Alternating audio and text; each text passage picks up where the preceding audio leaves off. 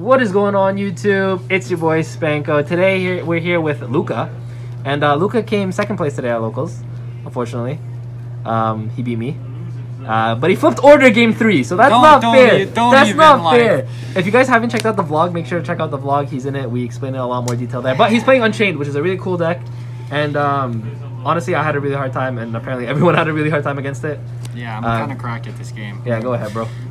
So starting the deck off, I played triple Unchained Twin Aruha. So this is your main starter of the deck, and so what it does is you can target one card you control, special summon this card, and then destroy the card that you targeted with it. Basically, all of the little ones, so like the 3-star ones, are all when they're destroyed by card effect, they summon another Unchained monster from the deck. Yep. If destroyed by battle, have the same effect. Yep. So this is the best starter because it activates from hand. Obviously, doesn't use your normal summon. Yep. So I played 3 Unchained Twin Merkea. So this is the other starter in the deck. What it does is you can quick effect target another card on the field that you control and destroy it. Yep. So this also starts your Unchained combos and stuff. Yep. And then I played 3 Unchained Twin Sarama. So this is the reason you want to play the deck, because it's your recursion, it's your grind, it does everything you really want it to. Yep. So what it does is you can target one Unchained card you control, or in your graveyard, set it to your field, and then destroy another card you control. So basically you're setting like your trap cards from the graveyard, and then you can either destroy the trap card, or you can destroy another monster. That's so crazy, the fact that you just set your traps and pop them, and then it's free special. Yeah, it's just free recursion, free everything, realistically. Just summon from deck and grind as well is kind of insane. Yep. And then I played 2 Abominable Unchained Soul. So basically this is what you're playing going second, and also it's like a material going first. Yep. So what he does is when he's summoned, you can discard a card, and then non-targeting destroy a card on your field. Yep. Which is really, really good, because either you can trigger your own Unchain, which doesn't really come up very often, but it will occasionally, or you can destroy any card your opponent controls. He also summons himself back if he's destroyed. Yeah, but you can only special summon him once per turn, so if you leave him on field and destroy him, it's kind of weird, because if he can come back on your opponent's turn, obviously, but it's just not, it doesn't come up very much. Yep. 1 Unchained Soul Disaster. Yep. So basically he's the brick of the deck. Yep. This is the main deck version of the link monsters of the deck. So basically what it does is you can target a card your opponent, or a monster your opponent controls, and then you can link summon 1 dark link monster using this and your opponent's monster as material. Yep. And then we play 3 Abominations Prison. So this is effectively Irada. So it searches any Unchained card from your deck to your hand, and then also when it being set is destroyed, it summons another one from deck. Yep. Which is kind of insane. So 3 Escape, and then 3 Abominable Chamber of the Unchained. I'm sorry, these names suck. Yeah. But you want to max out on them. Yeah. So this is just Chamber. This is Escape. Yep. They all have the same effect, they both have the same effect. When destroyed, they summon another Unchained monster from your deck. Yep. And then these 2 also have unique effects, where this one will special summon an Unchained monster from your hand or graveyard. Yep. And then this one will target 1 Unchained you control, and 1 card on the field, destroy them both. Yep. So this is like kind of like an Icarus attack. Yeah, it's Icarus attack, but you only target 1. Yeah. Honestly, if these didn't have the pop effects, they'd be really, really mediocre as cards. Yeah, but I mean, that's why it synergizes so well. Yep. And then for hand traps, I played 3 Imperm. Yep. So I feel like this is kind of self-explanatory, but Yep. Imperm is basically, it's Effect Veiler, but in trap form, searchable off trap trick. It just does a lot of crazy stuff. And I played 3 Ash. So Ash, standard. Also standard, stops Fusion Destiny, which is really important. Not with this deck. Any deck that's playing Destroy Phoenix Enforcer is just a buy. Yeah. Because, you know... Because everything's going to trigger. Yeah, everything. All the cards say destroy on them, and when destroyed, they'll summon another one from deck. And then the spice I played today was 3 Dimension Shifter. Yep. So this isn't really something a lot of people play, but fun fact about the Unchained cards, they can trigger from the banished pile as well. Because they don't need to be sent to grave, they just need to be destroyed. They just need to be destroyed by card effect in order to trigger. So you can banish them. Obviously, because of that, Surama doesn't trigger as much. But Shifter is a really, really powerful card going against combo, going against mid-range. Obviously, when your opponent activates Fusion Destiny, like they always do, Yep. this banishes the materials, so they can't recur that as well. Yep. So card's just really strong, except when you're playing against stun. Shoutouts to Chair. He's not a good player. He just plays border. Yeah, he plays border and has fun with that, apparently. I don't know, man. And then I played 3 Pot of Extravagance, so... Just draw power. Draw power, obviously. Pot of Prosperity is good in this deck, but because this deck is really, really consistent, you need the card advantage a lot more than you need to be able to just pick one out of the deck. Also, I think you don't need the extra deck that much. No, you don't. So Yeah, basically, so- you have one relevant Link monster, kind of Yeah. like Altergeist. Shoutouts to Yo, our come boy on, bro. for throwing, playing Altergeist. Bro, come on. Yeah, he. Flipped order and I had Extrav in hand. That's your fault. That's not mine. And then I played one Called by the Grave. You know, Yep. really good generic tool. Of course. And yeah, that's it. And then for traps, I played Double Torrential. Card's really strong. It triggers all the Unchained monsters. I would run it at 3 if not for the fact that I didn't want to go over 40. Yep. I felt like Called by the Grave performed a lot better than this would because Ash really hurts this deck sometimes if you don't start with the Ruha. And then I played 3 Trap Trick. Because it searches all the traps. Yeah, so it searches all of your traps. It also searches the Unchained traps, searches Imperm. Card's always live, always good to see in your hand, except going second. Then you side it out because it's really, really bad. Yep. Makes sense. But yeah, it's really strong. And then Then this MVP card. of the day. Then this the card. MVP of the day. Then this card. Bro, go watch the vlog. This guy, I feel like my boy Spanko over here really wants to punch this old man's face. Listen, I'm not gonna lie though, I abuse it just as much as you do. Yeah. I hate when they use it against me, but I love using it against people. Yeah, it's kind of like Vanity's Emptiness or any other one of Floodgate. really strong floodgates. Yeah. So that's a Yeah, deck, I drew right? this card 6 times in 4 rounds today. It That's was- broken. That's 8 games, if you think about it. Guys, I promise I'm not the YCS winner, okay, man? I'm not cheating here. You're just better than everyone, apparently. Yeah. People just don't seem to recognize that. Yeah. And then for the Link monsters, so I played 3 Unchained Soul of Rage. So this is the really, really good Link monster. He just does everything you want him to. The good dog, the one you like seeing on your field. Yep. So what he does is during your opponent's main phase, you can quick effect Link summon a Dark Link monster. Yeah. Using it, and if it's destroyed by battle or card effect, it can add an Unchained card back from your graveyard to your hand. Yeah.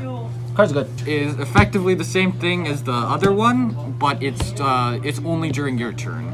Yep. And it's not a quick effect, so yeah, it's fine, I guess. It's not very good. Again, this is why you play Extra, because you don't care. Yeah, and then I played 2 Unicorn. This is usually what you're going into off of Unchained Soul of Rage. Yep. It was really, really good. Wouldn't cut. I might actually up that ratio. Oh, okay. Because it was really strong. I played 1 Borlco Talker or Borghold Dragon. Yep. This is funny. So basically, the synergy with Unchained is it outs Dragoon. Okay. Number 1, which is the biggest problem you have with.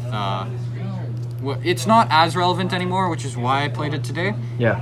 But Boral Code is just really good generically. So if you guys don't know what it does, the monster effect, I don't actually even know what it does. Apparently he doesn't know what it does either. Yeah, so the actual monster effect is basically a vanilla. But the second effect, so while it's in the graveyard, you can non-targeting banish a dark monster with 3,000 or more attack on either side of the field, and special summon 1 topologic monster from your extra deck. So you're literally just using it to send to grave, out Dragoon, and then I'm assuming you're gonna show me a topologic monster. Yeah, so I played 2 topologic monsters, Trisbana and Zeraboros. Yep, makes sense. So Zeraboros is just really, really good generically. It gains attack, or 200 attack for every banished card.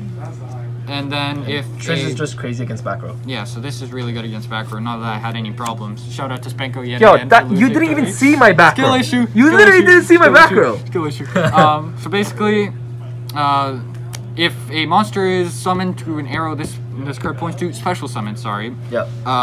Banish all cards on the field, and then this guy returns in the standby phase. So Yeah. he's really, really strong.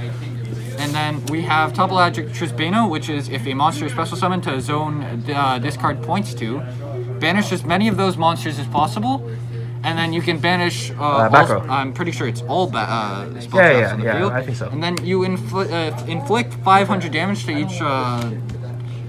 For each one banished. For each one banished, yeah. Card's crazy it's in really time. strong. Yeah, card's crazy in time. And then for the rest of the cards I played Phoenix, obviously. Back row removal, it's like Nightmare Unicorn, except just for back row and it destroys it instead. I played Blackluster Soldier, Soldier of Chaos. Don't buy this card, it sucked all day. Did literally nothing, maybe would have come up against the Eldritch player if it was relevant at all. If it was a Fiend, it would have been really good. The card sucks. So basically, when it's made with... Here, I'll just zoom in so that people can read it. Yeah, so if it's made with level 7 or higher monster, yep. You can, it becomes untargetable and undestroyable by card effects. Yep. And the materials really suck. It's 3 or more monsters with different names. Yeah. So you're never really making it. Yeah, it's not very relevant, but when it does come up against like an Eldritch player or something, you boost it to 4,500 with its effect, and it becomes untargetable, right? Yeah, it becomes untargetable, undestroyable. All of both your Unchained big guys are like level 8, so you can. It's really strong. And then, so basically, when it destroys a monster by battle, there are 3 things you can do. You can make it gain 1,500 attack. You can banish a card on the field, or during your next battle phase. Keep that in mind. It's garbage. Next battle phase is like you can attack twice. You cannot attack twice. It's like the other BLS, but worse. Oh. So during your next battle phase, it can attack twice. Okay, yeah. So it's like that last effect is just. Would you cut that for the 3rd unicorn? I probably would, but at the same time, there's a lot of like really weird rogue matchups. Okay. Stuff like Fluanderies, it might come up in. I don't really know how they out it. That's true. All right. Or actually, they have the Mysterious Sea thing where it tributes it. And then for the rest of the cards, Unchained Abomination. Yep. This is kind of fine in Unchained. You never really make it at all. It's whatever. Yep.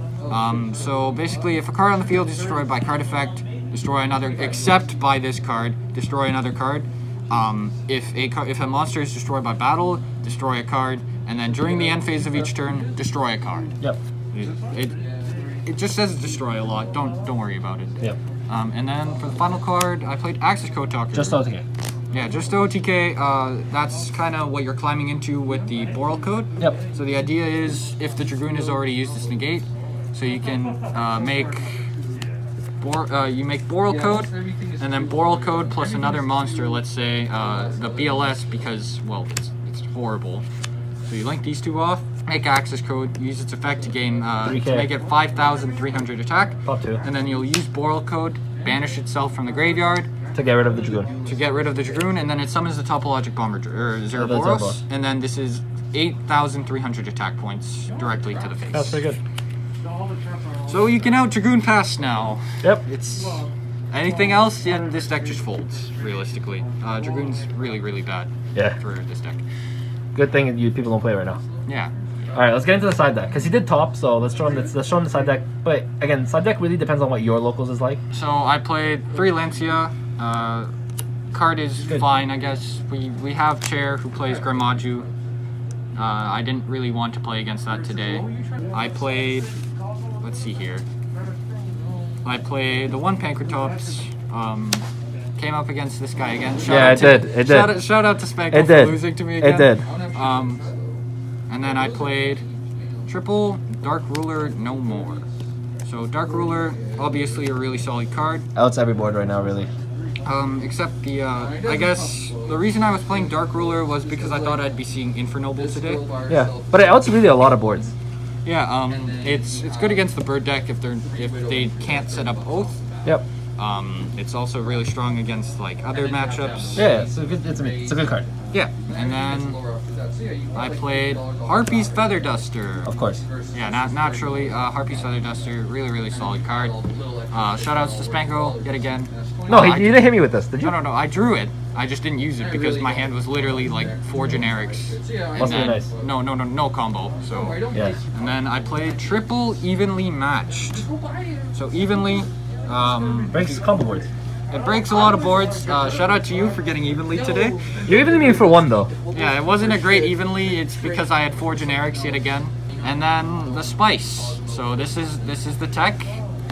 We played Scythe and triple Sanctum. Yep. Unfortunately, for Unchained players, Rakea does have to lock you just so you can't use it with the artifacts. Yep. So basically, Rakea Fiend locks you, so does Aruha, but I mean, this is trap trickable. yeah, this is also trap trickable, which is really draw strong. So you have like 6 copies of this. This can also summon Lancia, just in case you do draw one of them. Oh yeah, actually, yeah, I guess you could. Yeah, so theoretically that works as well. This card's just really, really solid. Yeah. Bates interaction as well, like Beats combo if you just go for turn 1 and you draw it, you win. yeah. The only thing I'd say about this is just don't draw the Scythe. Yeah. So I mean, I guess it's not even that bad if you in this deck. just draw order instead. Like Yeah, just what draw are you order, doing? bro. Just draw order instead of this. Like, what are you doing, man? All right, It's the same Luka, bro. card. Congratulations on 2nd place today. It's a fun deck. I mean, not Yeah. fun to play against. But thank you. I'm getting you back next time. I'm getting you back next time. Shut up, bro. That's gonna be banned. Actually, probably not. But I hope so. Do you have any shout outs before we head out? Shout out to Spanko. Hey, Shout out to Imperial Order. hey, tell them to subscribe because I'm almost at 5K. I actually do hit the subscribe button. There you go. And also become a channel member today. Let's go. And Spanko hype man. also, don't forget to flame in the comments for losing to Imperial Order playing Geist. Shout out to Peter for losing to Order. Everyone just loses to orders against you apparently. Shout out to Eli. Alright, well, thank you guys all for watching. I hope you guys did enjoy. Luka, thank you again. Make sure to like, subscribe like Luka said. And with that, Spanko and Luka signing out. Peace.